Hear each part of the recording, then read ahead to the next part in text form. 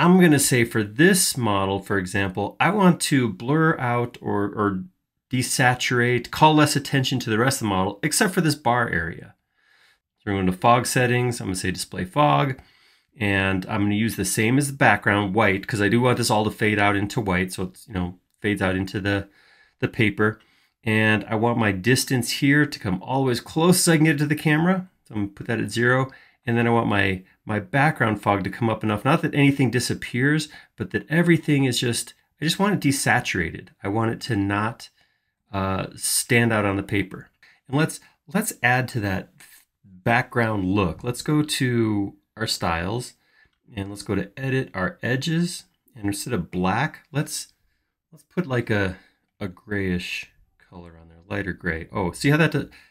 Oh, very nice. So we still maintain our lines, we still maintain, but even further in the background. See how it just kind of less saturated. See that versus that, especially these things where there's line heavy steps and stuff. That looks cool. And there it is. There's our detail call out on our foggy background.